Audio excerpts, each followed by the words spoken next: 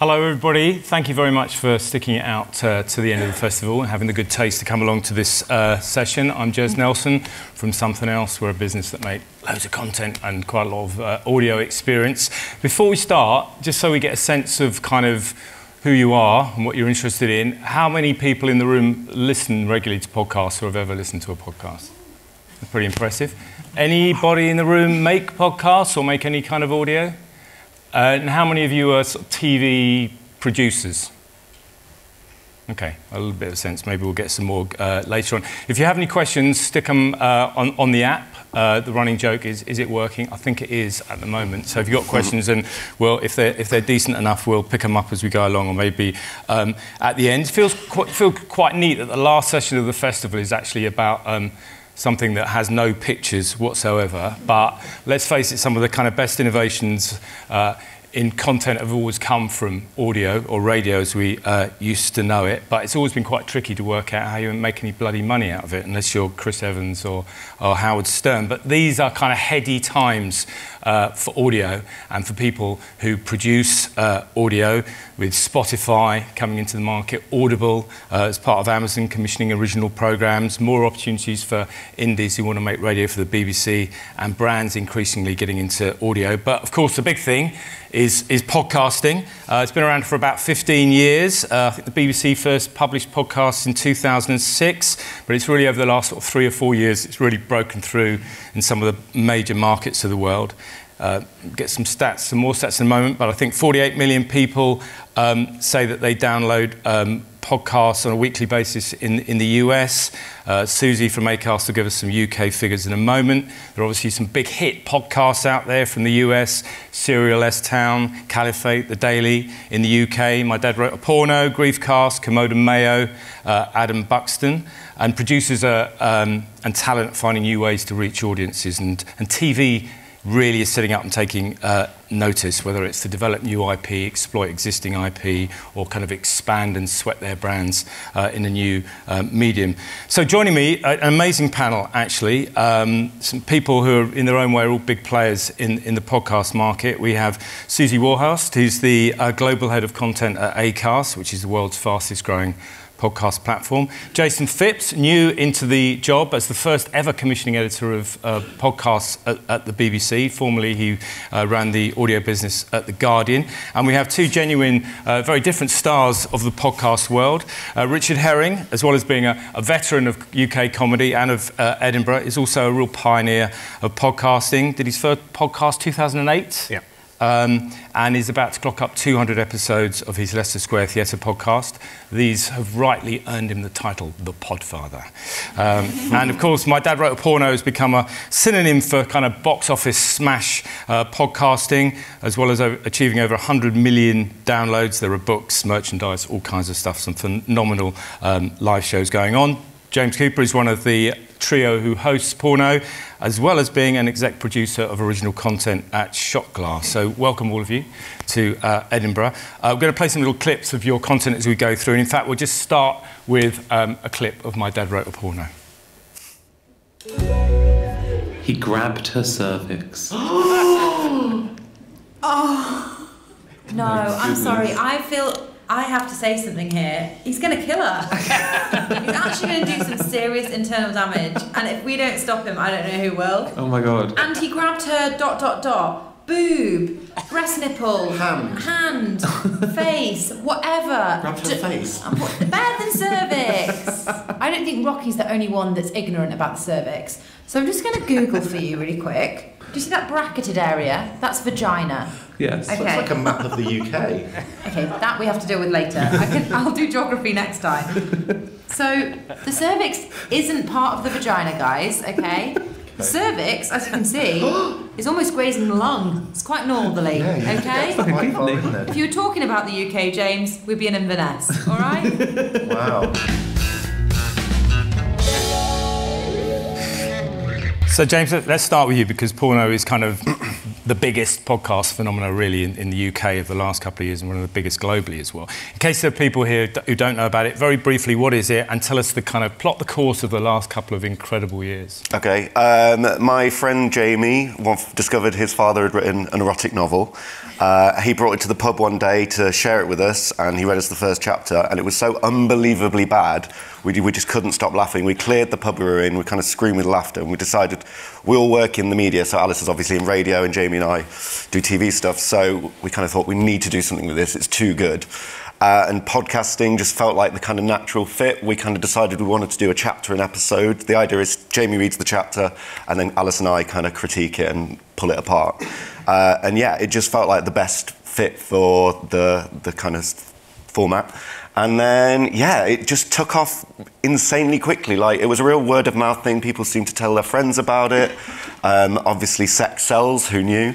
And then from that, it's kind of grown beyond our wildest dreams. So we just finished a world tour. We did a book that came out. Like you said, we do merchandising and things. We're talking about TV shows and musicals, and like, it's just become this kind of mad beast that none of us kind of really expected. And when you talk about live shows, I mean, people don't know Royal Albert Hall. Royal Albert Hall. Sydney Opera House. Yes. And if you look at so stupid. And it's three, and the show is three people talking. Yeah, we do very little prep. Jamie literally, the books are written, so Jamie just brings the book. We get the mics around the kitchen table, record for a couple of hours, and Jamie edits it down to about 30-40 minutes, and right. Jobs are good. And we'll talk more about it later, but what would you put... you've said it's about porn. Why did it kind of take off so quickly? What was the... You know, how... Yeah, was it something... Was it strategy? You're all media savvy, so did you have a strategy like... Yeah, but we launched it, like, really quietly, and I don't know, like, I guess Alice has a bit of a profile, so that helped get some ears to it in the early days. But like I say, I feel like people really like... When people find a podcast they like, I don't know, it feels like unique to this medium, but they really want to tell their friends about it, and they're like, you've got to listen to this, you've got to listen to this. So yeah, it wasn't really, we weren't doing any PR, we just kind of put it out, and we were just really lucky that people found it, and it grew. Okay, well, we'll get into it later on about, you know, why, considering you work in TV, you didn't think about first doing it TV, why you went to podcasting. Susie, you're head of content at Acast, which curates and hosts content. We'll talk in a moment about how that works, how you monetize podcasts, but first of all, give us a kind of quick sketch of the outline of the UK and global podcast market. Who's listening? How's it growing? Yeah, it's really hotting up, particularly US has led the way. New York is really the heart of the podcasting community. But the UK probably second market after that. In the UK now, 23% of Brits listen to podcasts every month. And of the new listeners, 2/3 of them are 16 to 34-year-olds. So it's the younger generation that are really discovering the genre and driving it forward. I'd attribute that to a large degree to the content that is now flooding in. Back in the day, the content was very much two white guys in a room chatting about football or tech. That's totally changed now. There's all kinds of formats emerging, far more women, far more diversity. People have got smart about how to market and grow that content, and the technology has made it far easier. Apple Podcasts putting their app in the iPhone was a game changer in 2014. But now there's so many different ways to listen, and some of the barriers have been broken down, so it's hugely exciting. So it really does feel like a boom for podcasting. And by its nature, it's immediately available globally, podcasts. So, what are the big markets for podcasts? US, UK, Canada, Australia. After that, heading into Europe, although those markets, there's less domestic content at the moment. So it's English-speaking countries that are leading the way for now. That will change. I think also countries like India, Brazil, will see huge growth coming from those markets, but yeah. Richard, as I said, you're genuinely sort of a pioneer in this area in a way, and I mean, we'll talk in a moment about sort of the different ways of monetising things, but I mean, you really, it's been a whole phase of your career has really been led off the back of podcasting. So I think it's very, I sort of, you know, I'd done TV shows in the 90s, done some writing in the early 2000s, and I was doing stand-up shows and touring them, and getting some work on radio and telly, but it was increasingly difficult to get, you know, it just felt like a long time to get a show made, and then people would interfere and change it, or it wouldn't be put out. And so just the idea that you could put your own thing out just appealed to me. I found out how easy it was. And, you know, me and Andrew Collins, the journalist and broadcaster, we used to do a 6 Music show, and he said, hey, you just need a computer and someone to put it up, and we can chat. So we just thought it'd be a fun thing to do. I think we thought, like, maybe someone would listen to it and give us a radio show. I think that was right. About the limit of our ambition early on. But we just thought it'd be a fun thing to do. And I kind of realised very quickly that people were coming to my live shows and saying, oh, I love the podcast. And my audience was getting bigger. And so very early on, people said, why are you doing this? You're not getting paid to do it. It seems insane. And it was partly just that autonomy that you have as a stand-up. It was just, I was sick of waiting to get stuff out there, and just the immediacy of it was so fantastic that we literally recorded a podcast and put it up straight away. We didn't edit it. We just talked for an hour and 6 minutes, because that's when the software stopped. So it just stopped at 1 hour 6 minutes on the Apple Mac.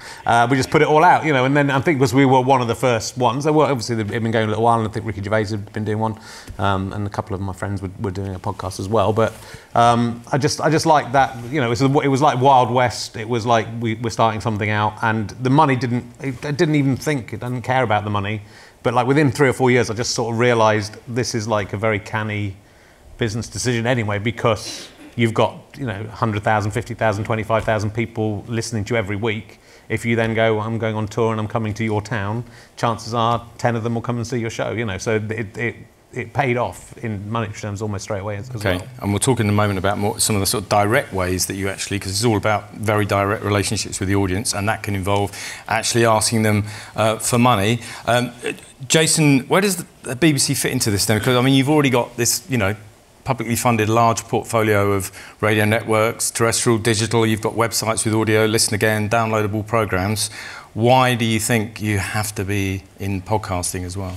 Well, I mean, I think the reason why they gave me the job is that I sort of fairly convincingly argued that podcasts have evolved their own particularities, and that they've broken away from radio. They differ from radio. So my dad wrote a porno wouldn't have existed in a sense on a radio network. It needed that space. It needed that kind of access, that sort of hyper intimacy, because people listen on headphones. I mean, I can tell you why it's so successful, because it's about friendship fundamentally. It's actually about a great friendship, and all the other stuff is just wit and humour, and it allows people in. And so podcasts seem to be able to do that in a way that absolutely radio can do, but it does it at a different remove. It does it around, you know, broadcasting, to state the obvious, is a speaker in the middle of the room, so therefore tonally you can't talk about things, you can't use language in the way you fucking want to use language, and you can't speak, and podcasts enter this kind of real language into it. And I mean, that's the sort of mark of, I think, what Richard did essentially, is kind of like real conversations, like genuine, the stuff that you want to hear in a pub when people are sitting next to you. Great conversations. But why can't you do that? I mean, my question is really, so this is stuff, because the BBC have got a long history of doing podcasts, 2006 or whatever, but really they had all this kind of archaic policy around it. Had to be broadcast first, and then it could become a podcast. So it's kind of radio shows which were then turned into podcasts, and we make the Komodo Mayo show, and you stick a few extra bits on. But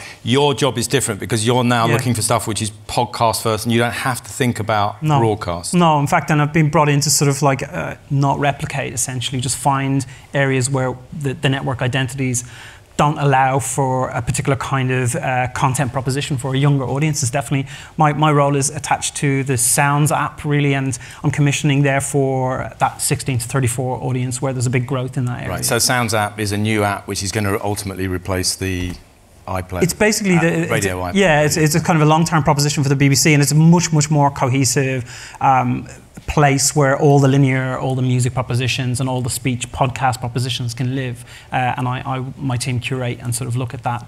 We run that aspect of the Sounds app. All right, we'll get more into what it is you're actually looking for and sort of the editorial brief.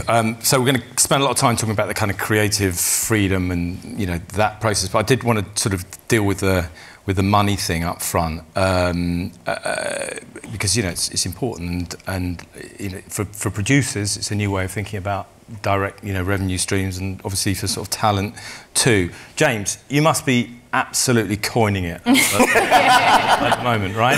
I mean, massive gigs, look on the website. You're selling, I don't know, t-shirts, mugs, everything. You've got a book. I know there's talk of TV. What are the key kind of revenue sources? How does it break? I don't expect to give me details, but what are, how does it break down?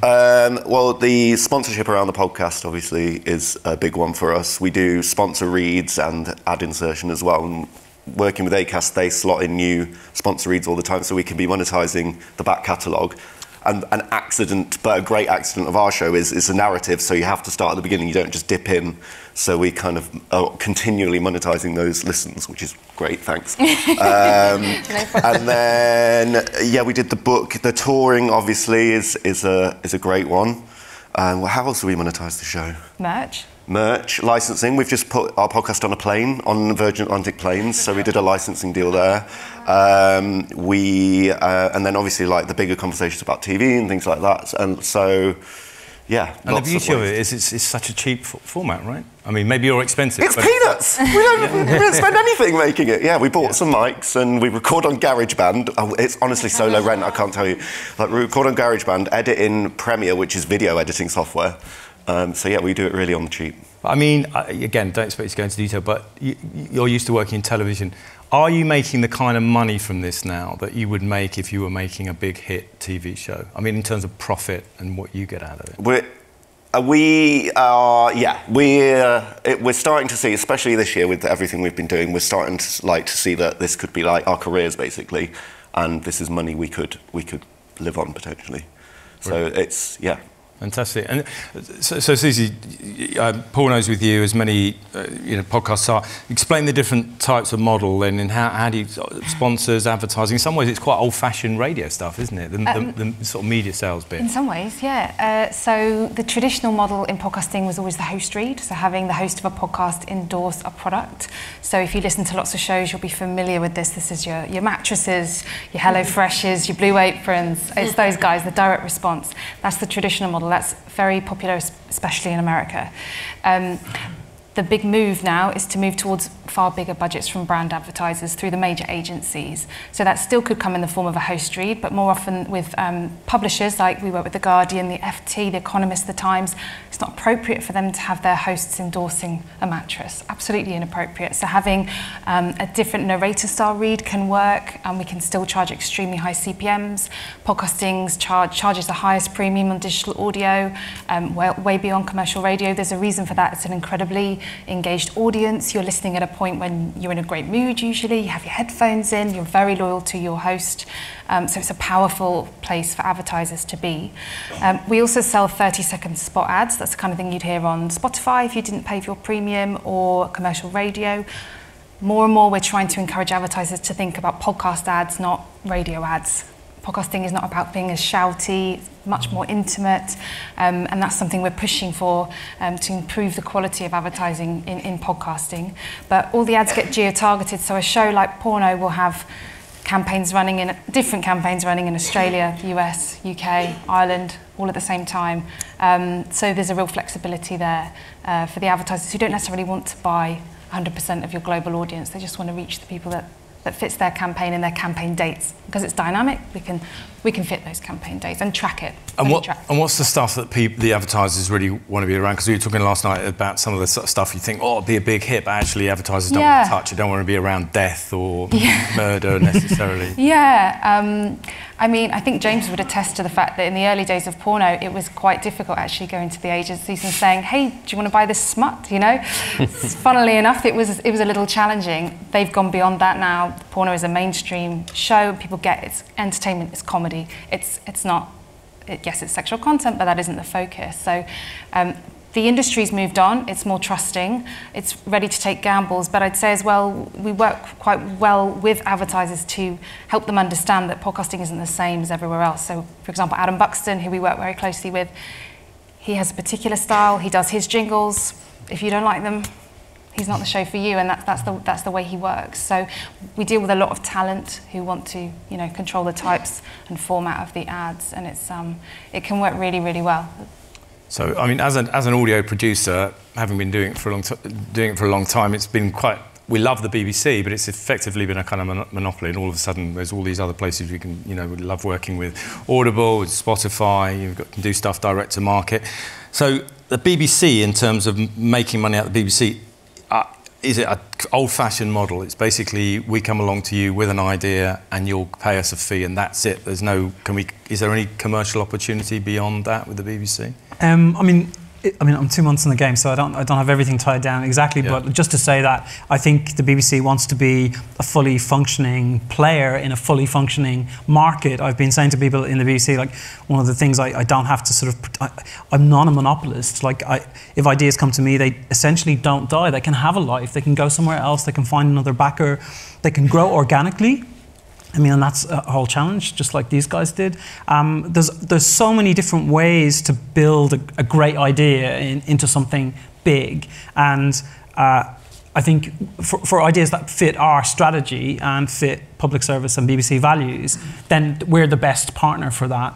And so, yeah, we want to be a kind of a reasonable person. I think actually as a commissioner, we'll be almost like, best practice in some sense. I know that from my own experience, which is, a lot of other, commissioners in the area, publishers in the area, particularly the Americans, come with, with quite a sort of high ask in terms of ownership and exploitation of IP. It isn't always the simplest thing. It's great to see panoplies and great to see all those Americans come over and be in town, but they're quite hard-nosed about it. And because the market is so advanced over there and it's so busy, they can call the shots in some ways. It's kind of analogous to Netflix, whatever. So I think the BBC will be a reasonable, a good player and best practice in the market when it comes to. How are you going to get the really sort of exciting mainstream stuff that I'm sure you want? Because why would James, or Richard for that matter, come to you if they thought they had a really commercial idea? And maybe there's a tension because you don't want him to have that, because you want to sell advertising around it. But why would you do that? Because there'll be all the old-fashioned BBC restrictions around commercialising it and all of that stuff, I would imagine. Yeah, one, that's a moving target. There are sort of things that we have to sort of abide by is public money, and sure, there's a ton of hoops, but that doesn't mean, I think it's analogous to television. I actually think podcasting is much more close to television than radio in some ways, and the BBC does deals all the time, is a really good benefactor for the indie sector and TV. Effectively licenses and develops IP, but is also a kind of a collaborative player in the growth of products around that. And I would see that as kind of closer to what I would like the kind of podcast commissioning to look like in the BBC. Really good players, really good collaborators. And actually, I think to some extent the kind of chin-stroking, podcasty, cliche millennial is overserved, and I actually don't think we have enough of My Dad Wrote a Porno. I think we need more Love Islands, more of those big, brash, intelligent, clever, warm content experiences for bigger audiences, because we're growing. But we're not growing fast enough. We could grow faster. It could be bigger. It will be bigger. And those audiences need programmes that feel kind of appropriate. It's interesting. So very clearly, because I think a lot of people might have thought when they heard about your job that you might be going in that direction of high-quality drama or emulating serial, that kind of stuff. But actually, you're targeting young people, and you would love the equivalent of a porno. You want big mainstream. Yeah, I would. You want big I would. Yeah. I do want a serial as well. I'd like to have a bit of everything, and I do want high quality drama. Drama is a particular issue, I think, in this space, because it's very early days, and we can see how exciting it is in the US and what's happening, but it does seem incredible. The BBC is probably the biggest radio drama producer in the world, and therefore not to have a really creative, dynamic proposition in that world seems nuts, and everyone in the BBC realises that. So, there will be interesting. And are you comfortable with this, Sue? Is this the BBC doing? Should they be doing this? Absolutely, yeah. It's so important for the industry, and it's the only way to keep lifting up the quality of the content, to create diversity here. It's a challenge in the UK still for new podcasters with really creative ideas to get them off the ground and grow them and give them global impact. At Acast, we help help as far as we can, but having someone in the BBC commissioning really fantastic British content is going to benefit everybody. Okay. That's So what Richard, I like. you don't go through Acast. You've got you're all about the audience. I get that, and the audience. You go to the show, everybody knows. I mean, I went to the show of the Bugle the other night here, and everybody knows every joke, and it's in. But you've got an incredibly intimate relationship with your audience to the extent where you don't have advertising, and you actually directly fund sometimes. Well, yeah, it's changing a little bit, but yeah, basically, I was very resistant to, the whole point of doing podcasts to me early on was that autonomy, was getting rid of the gatekeepers, was going, I've got a great idea, and most of those great ideas, there's some great ideas you can't do without a broadcast or without a huge amount of money behind you, and I'm very interested in exploiting, working with other people, but also trying to raise enough money to make much more adventurous stuff, which we've done in different ways. But I just thought, you've got that, you're building up a relationship with people. Obviously, it's taken me 10 years, but when people have listened to you for 5 years, and you say, how about giving £1 a month for us to keep making more podcasts? We only tried to cover our costs to begin with. We started filming the Leicester Square Theatre podcast, and that was costing us about £2,000 or £3,000 an episode. And obviously, I didn't want to lose £2,000 or £3,000 an episode, so we tried to get people to pay to rent them to begin with, or to buy them to begin with, and then we realised that was a bit of law of diminishing returns, and so then we did the Kickstarter thing. Was a big thing. I've probably raised £300,000 or £400,000 through Kickstarter over the last 4 or 5 years for various projects. And people will kick in because you're giving them a free podcast every week. And then, so some people we pay £1 a month. Some people we started doing a slight Patreon thing with called Drip with Kickstarter, which is doing all right, but not it doesn't really make that much difference. And then I'll just do a Kickstarter every now and again. But yeah, but as I own the idea, and so like if the right thing comes along, I'll sometimes with Bulb, which is a renewable energy company, which I really like, which I would have promoted for nothing. They said they give you £50 for every person who subscribes via your link, and the person gets £50 and gets cheaper bills and gets renewable energy, and it sort of seems like a dream situation where everyone's getting something and nobody's paying anything and everyone's saving money and doing something good. And that's raised quite a lot of money, and I'm doing I've got a sponsorship with Beer 52 for the next round of podcasts, which again I feel like I can do it because I can just have a beer during the podcast, and it's not too intrusive.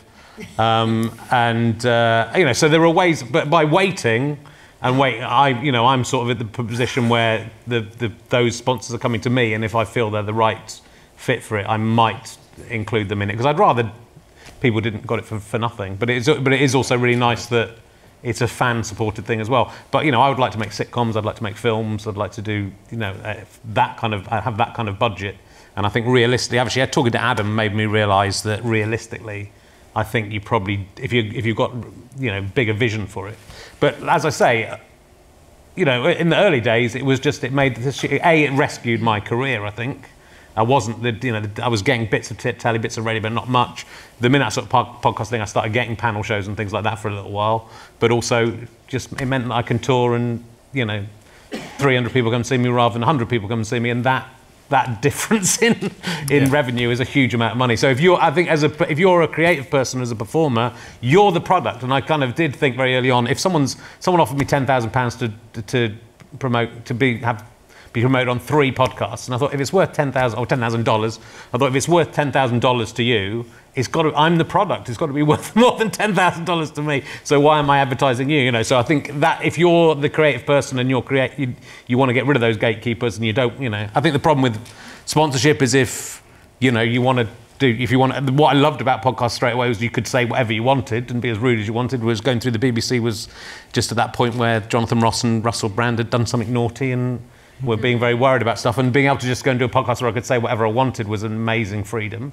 But like if you've got a sponsor and you say something naughty, they might go, "Oh, we're not giving you any money for this," or we're withdrawing our sponsorship. So that autonomy is sort of still more important to me. Okay, we'll come and talk some more about that. Let's hear a clip then. So I don't know if you want to set this up, Richard, because it sort of stands in its own right, but you might want to explain the context. It's David Mitchell and you. Well, yeah, I mean, basically my podcast, the main one I'm doing, the Leicester Square Theatre podcast, is me just chatting with comedians, and sometimes it's an interview, and sometimes it's 2 people messing around. I have a thing called Emergency Questions, which has kind of come up accidentally, which again is quite a nice idea in itself. But it's just I ask dumb and childish questions, and people have to cope with it. And David is the best at I mean, I'm sort of trying to embarrass people and upset people and make them think about things they haven't thought about before.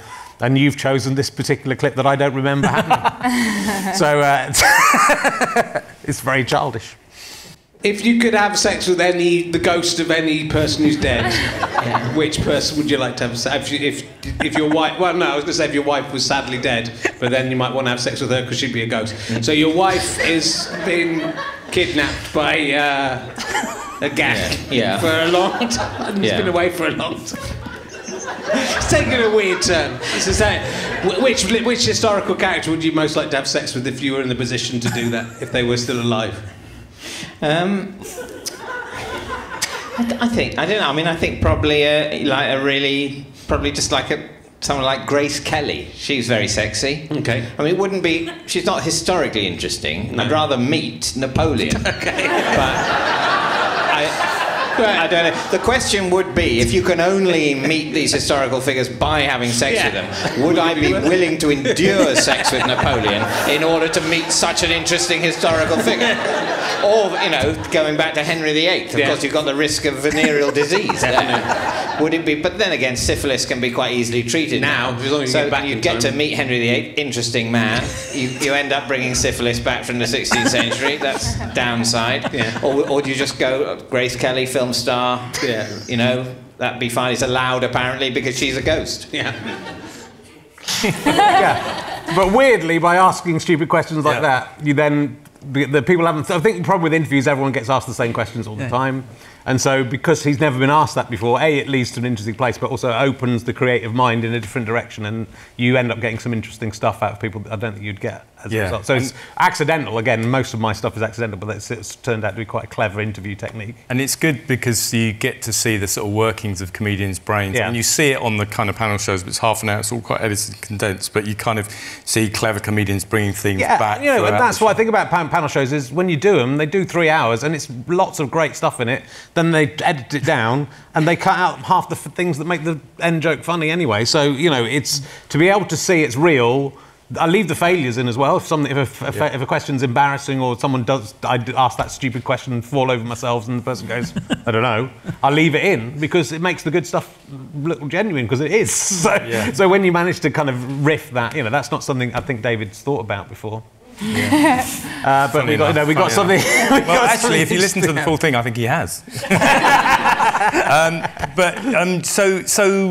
You could sort of hear that clip in isolation on a BBC show, but as you say, it's the kind of length thing. But you just get onto us all talking about editorial freedom, having done lots of stuff at the BBC. I mean, compliance, right? I mean, you said to me the other day, I can't remember anything, just choose a clip, I don't listen back. I mean, do you have to worry about that stuff? All we do is at the end of each podcast we'll say to the guest, is there anything you want us to cut out of it? I mean, obviously there's an audience there, so things are out there, and sometimes journalists are in the audience, so you're not kind of completely free. But if it's so loose and you forget it's being recorded because it's a long-form interview, you don't really do this anywhere. And sometimes we're having such a good time, people really spill a secret they shouldn't spill or say something about something they shouldn't say. So we'll cut that. My producer, Ben Walker, does think a little bit about libel and stuff now. See? You don't lawyer, I mean... No, we don't have lawyers. We just make it... And to be honest, if someone was to go back through everything I've done online, I would probably be sent to prison. But certainly somebody would be in a position to sue me or, for things I've said as jokes. So but there's just so much of it that no one can... Is it sort of genuinely liberating? It was. Early in your career, you were in the constraints of... I did a stand-up sketch show called As It Occurs to Me. The whole point was I can do anything I want. I did about, and we did it and I wrote every week very quickly. Within about 3 weeks, you went... it's kind of not that much fun to be able to do whatever you want when you're allowed to do whatever you want. So it kind of, you find your own, you're allowed to be as rude as you want, but it kind of settles down. You go way up and then you go, actually, there's a reason those boundaries are there, and it's because the stuff on the other side isn't that funny. Or, it's only funny if you're transgressing some rule, So if you have no rules, then comedy changes in its own way. So it's just nice to have that freedom. It was the autonomy of it It was just the immediacy and the autonomy were the things that really appealed to me more than anything. That was worth more than anything to me. And I've been able to make, we did As It Occurs to Me, we could raise 100 grand on Kickstarter to make a 6-part stand-up and sketch show, which again is not enough money to do it really, but we knocked something together that I was quite pleased with. But I think it feels like the early days of the film industry to me. When Charlie Chaplin was out kicking out these these silent shorts, and then he had the idea of charging everyone 1p or 5 cents to come and see him, and within 2 years he was a millionaire. And that's, it's happening. It's happening now that's where we're at. You own the idea, you don't have to worry about anybody else coming in, and then people are interested in coming in and saying, hey, I'd like to help you make some money from this. So it's interesting. So James, there you were sitting in the pub, 2 TV producers and someone who's a presenter, TV and radio. So you said earlier on, I think you immediately said podcasting, right? Yeah. Could you ever imagine at that time getting that idea away on TV? No way. No, I think, and also, that was kind of one of the main drivers. We were like, we can't take this anywhere. No one's going to touch the content. The title alone, everyone was like, no. We just decided to kind of go it alone. And we did have conversations, we did develop it. We didn't just start doing it. We did develop the format, what format there is, and think about our branding. And we're really careful that when we started properly and it felt like a thing. So is there you spend your time, it sounds like you may be soon able to free yourself of the shackles of going in to see commissioning editors and trying to sell your wares, is it a fault of television that you think that they couldn't buy an idea like that? Is there something they can learn, I guess, from the way that clever people, talented people are just coming up with ideas and trying them out in podcasting? Was it all too expensive TV to do that? Yeah, it's too risky, I guess. Like with ours, it was so low cost, and we were just kind of doing it off our own backs because, me and Jamie were literally nobody, and Alice has a profile. Like, I can see why they wouldn't have. Like, the content was so extreme. I can see why they didn't go for it. But podcasting is also a nice space to be able to try new things and experiment, and then, if it proves to be successful in that medium, then it's a good opportunity to take it to television or to take it elsewhere. So, and I think TV commissions are constrained by worrying about, is it going to be successful enough to get money back? They're looking. I think, certainly in comedy terms, I think TV commissions now kind of. In the old days, they would just do basically what is podcasting. They'd say to Monty Python, OK, we like you, go and here's some money, go and make a show. And now everything's so carefully, policed right from the start. The last TV meeting I had was a disaster because the people who've never written anything were telling me how to write a sitcom, and I just thought it was the rudest thing I've ever been faced with. And so we basically ended the meeting. So it was, you've got to trust the people you think are good. Listening to podcasts is a good way of finding out whether they are. But yeah, that's it. No one would do that. I do a podcast where I play myself at snooker and commentate on it in audio format, and I'm not very good at snooker, and I don't really understand the rules, and I can't really commentate on it. No one's going to commission that. They're right not to. But I'm still able to do it because of the internet, and 5,000 people will listen to it. But also in my day job, we're now using podcasts to test formats, to test talents, to bring an audience to them, to grow them so that they are then in a position where you could take them to a commissioner for something else. OK, we'll definitely talk more about that in a moment. Jason, we're going to hear your sort of reel here, and then maybe hear a little bit more about what it is you're actually looking for, you're actively commissioning. Is there anything you want to say to set this up before? Because this is all... I didn't commission any of the stuff you're going to... that's not... It's great. It's just to point out that, I've landed in a place where this kind of revolution, in a sense, has already sort of begun, and it's much broader than me, and it's taking place in lots of the networks, in Radio 1, in Radio 4, so there's a lot of creativity. It's an amazing time, I think, to be in the BBC. I think a lot of people assume from the outside that it's all about, it's W1A and people just checking boxes and stuff like that. That's there too, emphatically. But fundamentally, it's full of incredibly passionate, adventurous people who are trying not to see are trying to look at the rules as a way to do great stuff and stretch the boundaries creatively, not just to sort of stay in a safe place. OK, let's have a listen to them. From Wrexham, I've got a friend called Jamie, who was my best pal, and he still is. Got a guy called Nutty as well. Was he doing Nutty? He's a taxi driver. Oh. Yeah, but these are my best friends from school, and I know if I broke down in the middle of nowhere, Jamie and Nutty would be come and get He's a taxi driver? Yeah. Of course he would. What in heck? You'd be on the meter. Hang on a minute. Just are you sea otters, sea pens, sea cucumbers, spider crabs, Garibaldi fish, furcy and shark, a torpedo ray, a common octopus, stingray. He's going to have to use trickery. Yeah, Can you imagine anyone else being able to lend such gravitas? Magic. This is Evil Genius, where we take your beloved heroes from history and fling their own mud at them until they are weighed down in dirty truths. Or not. Because that's what we're asking today. When you weigh up the scales of achievement on one side and total dickhead on the other, which way will it tip? Evil or genius? That's where licence fee money goes, into that device right there. Each week we take a topic from the adult world that we're struggling to get our heads around, and we look to the grown-up land of Radio 4 for answers and advice. This week we're looking at the future. Great sting there, Bishop. Thank you. Is that the sound of the future? Yeah. Just 3 monotone notes. Get ready, it's hype. The way I see it is you had a long phase when you had this period, as I said earlier on, where you had kind of radio shows, which then turned into podcasts. You've had this interim phase where you've kind of got radio producers trying out podcasting ideas, maybe, and now you're here, and it's a whole new era. So who do you want to work with, and what kind of ideas are you looking for? So we've tried to, I have a series of commissioning rounds imminent, so people can literally just go on the commissioning website, and I'm looking for a broader range of partners. I think podcasting and the BBC commissioning of podcasting offers a sort of a broader family of creative partnerships. So, for instance, arguably, I'm from The Guardian. The Guardian has a richer tradition of podcasts than the BBC in some sense, because we've been in the game for so long.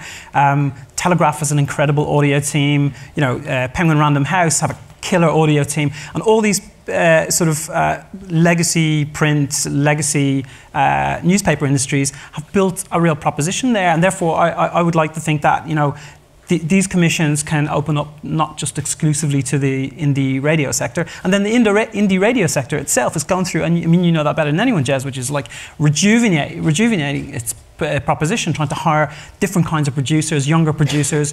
There's a flurry of money in brand partnership stuff, and Susie can talk about that. It's quite a kind of bubbly, buoyant space to be in terms of producing podcasts for the indie radio sector.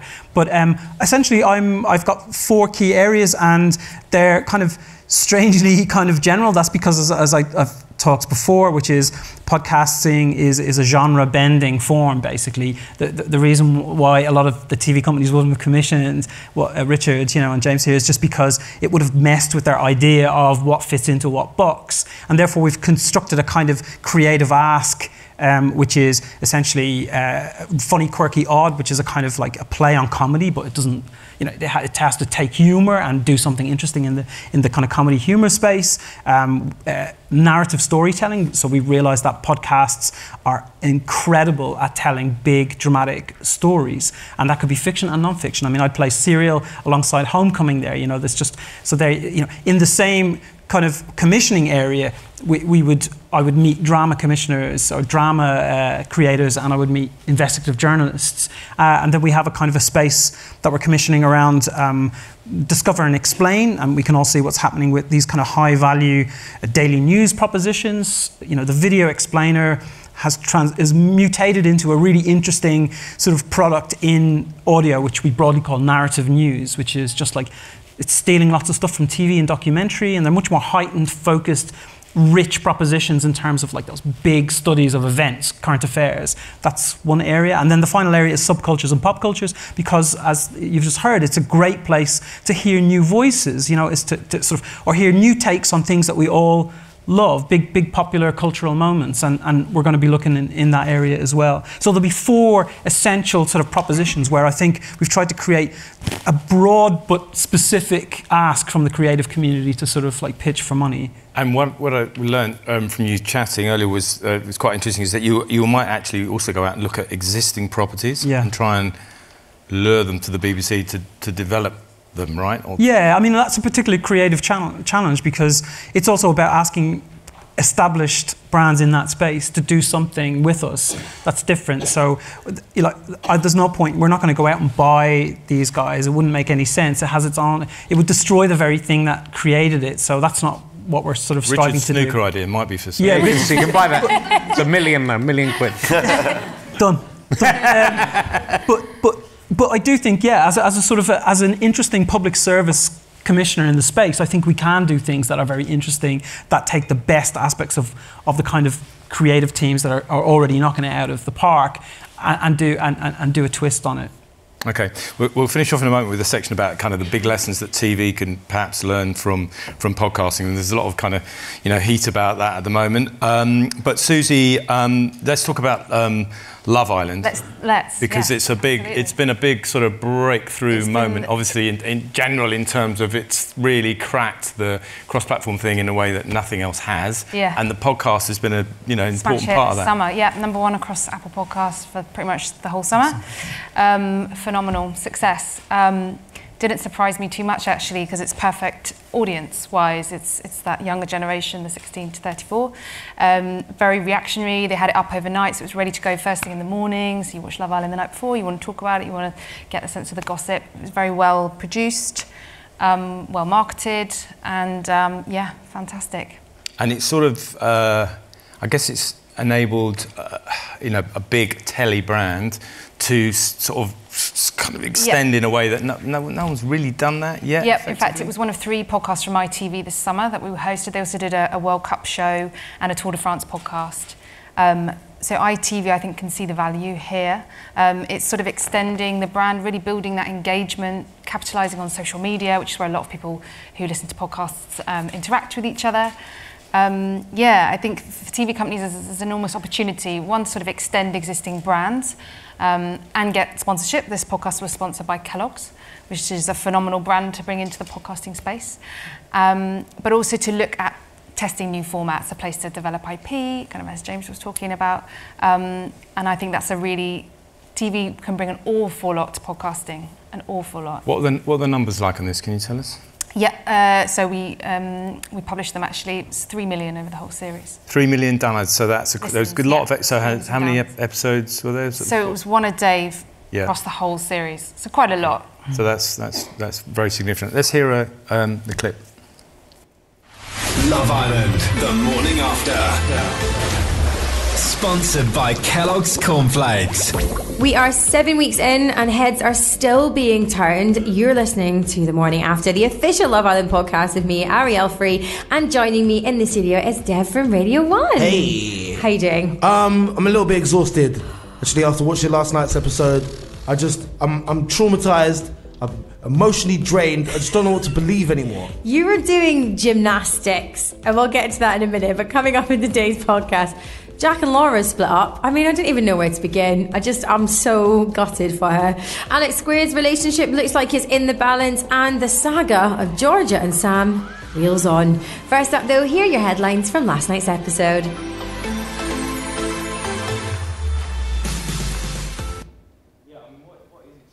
This is, as we were discussing it earlier, it's like, this is obviously a young audience that they're coming in. When you were talking about at the beginning, that the growth is in the young audience. You'd like a piece of that, because obviously Radio 1, it's tough for them to keep a traditional youth audience, so it's a big part of your strategy. You'd love to do something like this, right?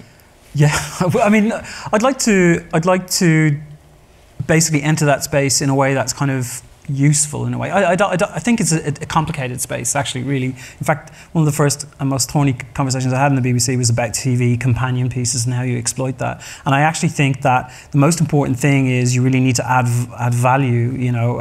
If you're just tagging something on the end of it, it isn't going to work. And Love Island, it was unbelievably fun and engaging, and it made sense. It made sense in connection with that particular proposition. But there is a danger for TV companions to sort of like do what, or try to ape the podcast world. Okay, TV discussions and obsessions is a huge part of the podcast world. It makes up a huge amount of traffic, and its joy is it's unbelievably geeky and nerdy, and it's also open and free. So it can both love and loathe certain things. And I think for companion pieces that attach to a big product, it's a very subtle balance to get that right, which is, you don't want to commission a podcast where you invite a lot of people in and then they just like tear the program apart, but it should have the freedom to do that. So you have to judge it. In this case, there was just like a win-win. You know, it's not about being critical. It's just about loving it and adding more, super serving loyal fans and all that. And so it was such a sweet spot, you know. So I would love that, but it'll probably be more complicated for me to make that kind of hit than it is for ITV. How old are your audience, James, would you say? Who are yeah, under 35 is are they? Kind of, and skews slightly female, I think. Yeah, less so than it used to be, yeah. Yeah. So, okay, so sort of let's see what TV can learn from podcasting. And you've touched on it, James, but you know, you're in an interesting position. You've got porno going on, but in your day job, you're sort of selling TV ideas. So, what are the sort of big learnings that can come from this? Do you think is it just about trying out ideas cheaply, or what are the sort of format things or the tonal things? Yeah, no, I think TV should be and probably is looking towards that space to find new talent and to find new ideas, and like, you know, there's a lot happening now with networks buying shows and putting them on TV, and I think if you're going to do that, you have to think, how will it be? Because I've seen some shows where they literally film them recording a podcast, and it's like, if you're going to make that transfer of a podcast to screen, it does need to be thought about how you do that. So yeah, I just think there's a kind of a wealth of new talent on there. It's authentic content as well, and that's nice. Like there's people who know about what they're talking about for whatever reason. You know, ours is Jamie's dad did genuinely write an erotic novel, and I think that's a big appeal of it. Podcasts are great at building communities and audiences around shows and making them feel like they're part of a gang. I think it's part of the intimacy of like putting a show in your ears and feeling like you're the only one listening to it. That's one of kind of my favourite things about the show, is the fact that, yeah, it does feel like a real community, and you can have that real direct relationship with your audience. And I've run out of things. Okay, so I know that you will have had a kind of line of all kinds of people at your door saying, can we turn this into TV or movie or whatever? Tell us, give us an exclusive. What are you doing? Well, we're having US conversations, actually. Last year we were kind of we actually tried to do the show, we tried to do a pilot, and it just didn't work at the time, it didn't feel right. But now, yeah, we've kind of developed the conversations over in America. We talk, because the thing is, it could be quite a few things. So we've talked about like a scripted version of it, animation, all sorts of things. So yeah, we're having conversations. And on Monday, hopefully, we are doing something for TV in the US that we're announcing on Monday. Might as well do it now. No, I can't. We haven't signed. Okay. It's the weekend, no one's going to write it. Susie, I know you actually feel, in terms of, it's not a mistake that these guys came from TV. No, not at all. And I genuinely think some of the best ideas and strategies come from TV producers, script writers, particularly around scripted comedy, drama. That's, you know, bread and butter for TV. We don't have it in podcasting. We need people with those ideas to come test out their ideas, fund it through advertising, and then possibly sell back to TV. There's huge gaps in the podcast landscape at the moment, and I see TV people coming in with just very clear sense of a pitch, a very clear sense of format, a very clear idea on branding, and a thought through strategy on how they will engage an audience. Those aren't necessarily skills that the radio community have always had to worry about. So I feel like you can get some fantastic talent coming from TV. It's becoming a crowded market, isn't it? So there's a lot of podcasts. Purity of idea and talent are very important. Yeah. So we get pitched a lot of the same ideas, same formats, derivative formats. Really, now you do need to think of a very, very clear original idea, or a very clear angle, or a very fresh voice, and you really got to think about your branding and marketing as well. It's not just come up with a lovely interview format and you're going to have a successful show. In the 70s and 80s, everyone had a novel in them, and now everybody has a podcast. Like, you know, it usually involves them talking to their mates about things that really interest them, which is great, and that works. when it has something as wonderful as My Dad Wrote a Porno, but it has to have a higher bar. And I think from my perspective, commissioning, the commissioning ask would be quite high, and I really do want things worked out. Also, podcasting is very interesting in a sense, very digitally native in the sense that you really kind of have to have an idea of who your audience are. I mean, they might be you, but at least you have to have a vision of that. It informs everything you do as you evolve it. And often people and the indie sector have just like lobbed ideas into sort of like commissions because the network, the identity is wrapped up in the network and it has its own kind of energy and sort of it has its own ideal, and you can just pin it and that's it and you don't have to think about it. Where I think the creative challenge is to really think digitally about it, like really target where you want to be and who you think you can make a great product for and a great sort of experience for. Okay, we've got 5 minutes left. I'm going to use a few of these questions. At the end, someone's asked if you could all make a recommendation for a favourite podcast at the moment. Ooh. So be thinking about that. Interesting one here about sort of, just quickly, the sort of technical side of it. Because, you know, you're saying it's good, garage band, kitchen table.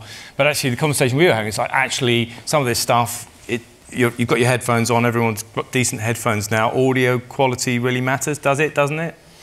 It does to some people, but I mean, I think it depends what it is. I mean, I think if it's terrible quality, then yeah, that's a problem. But if it's just people talking, it doesn't. You know. Some people will always complain about everything, even when you've got like I've got actual professional people working on my podcast, and you still get people complaining about the sound quality. Some people just want to, but. Some of the built stuff coming out of America. I think it does. It does if it serves the story, and it doesn't if the story just doesn't need it. In some sense. The well, sometimes it's if it's raw, if it's if it's people around a table. Yeah, sometimes the rawness of it is the feel of it. You know, so I think it's up to you. I think the new podcast coming out. My wife's doing one, and they've done trailers for it, and it sounds like just amazingly professional. So yeah, I think you probably have to start thinking about those things if you want to make a splash from a brand new podcast. Mm.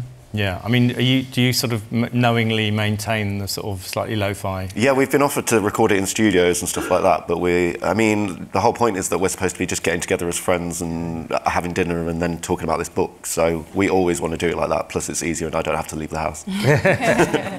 There's a question here, I think it was about, James and Richard both had media profiles or connections, as did Scroobius Pip, Adam Buxton. How can you break through if you're non-industry at the outset? So is it possible, do you think, for people with no profile? I mean, you guys were relative, Yeah, and I don't think we really exploited that at all when we started out. It would literally, we put it out. We didn't really tell any of our friends we were doing it or anything like so.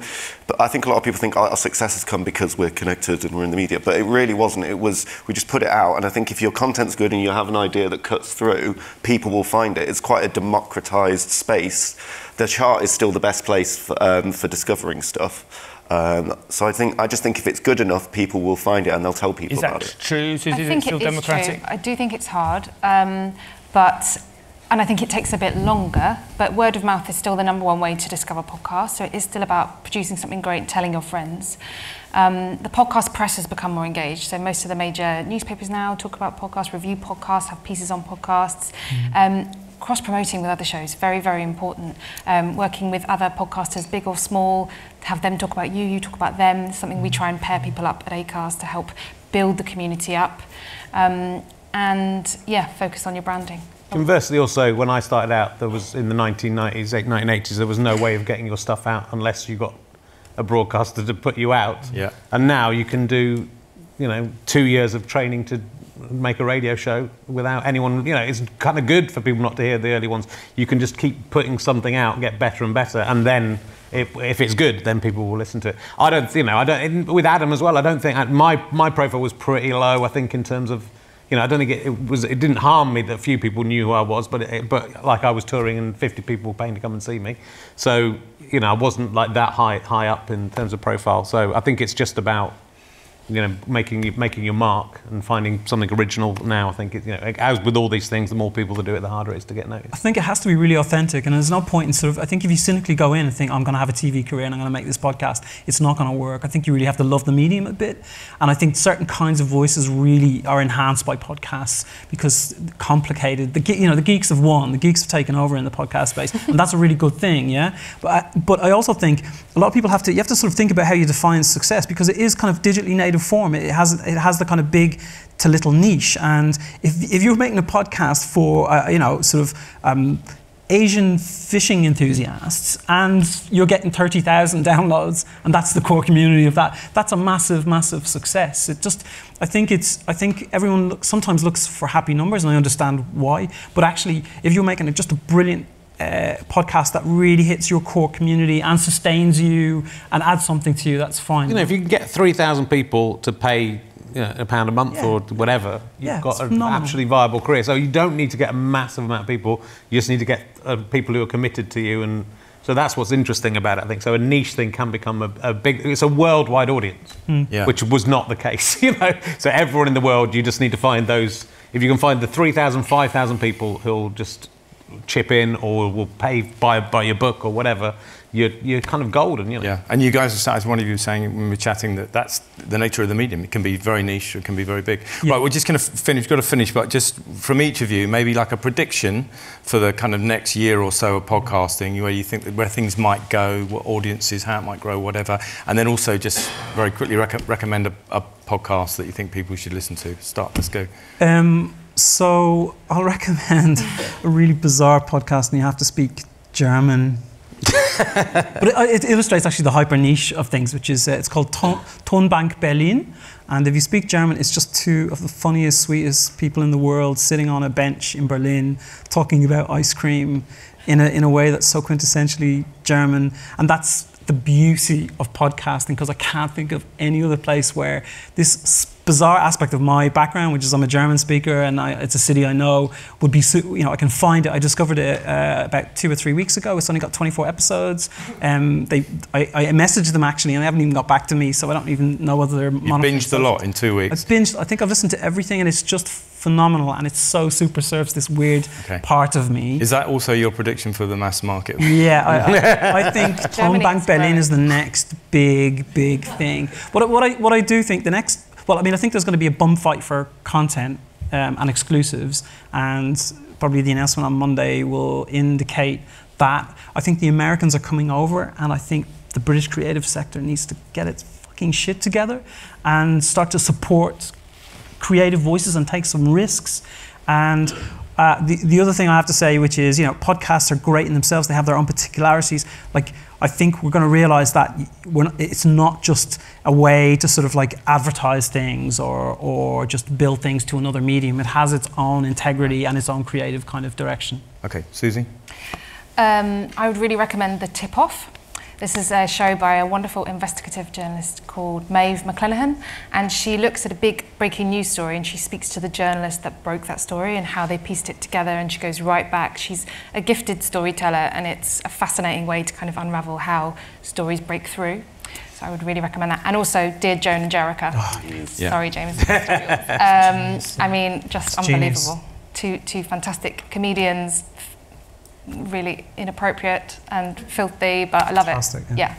And your prediction? Our prediction? I think next year will be all about The Voice. I think smart speakers are changing things for sort of major publishers in this space. So I think that's going to transform us from talking just about podcasts, talking much more about audio more generally, and loads more women.